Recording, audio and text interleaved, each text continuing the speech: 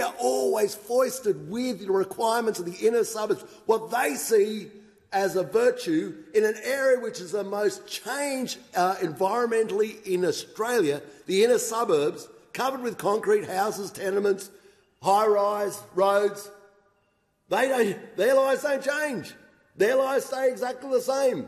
But we get the wind factories, we get the solar panels, we get the cobweb of filth going all over our land, which is transmission lines, and we have the poorer people who pay for the power prices that they cannot afford.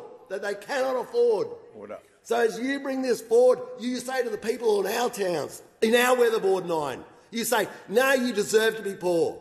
So that we can feel good, you deserve to have power prices you can't afford. And the power goes onto the production of food, processing food. And it's all right. You can go through your shopping trolley, get rid of the meat, go to the mince. You can't afford the mince, go to the pasta.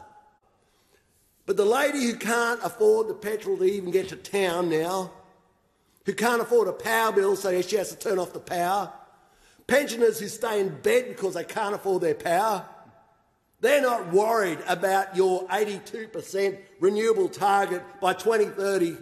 They're worried about the next power bill that's turning up on their table. I'm not saying for 1 second that renewables are not part of the plan, not for 1 second.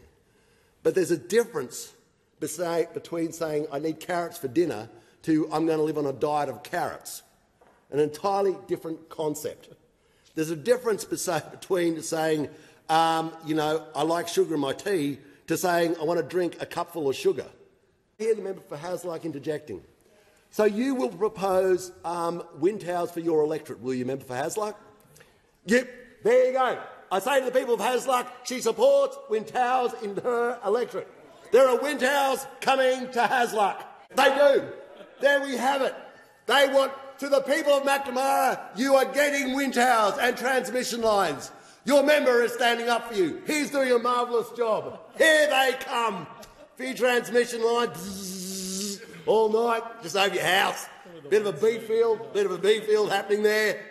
And you can have a few wind towers just all day. Once they start rusting, or for the rest of your life, be struck by lightning.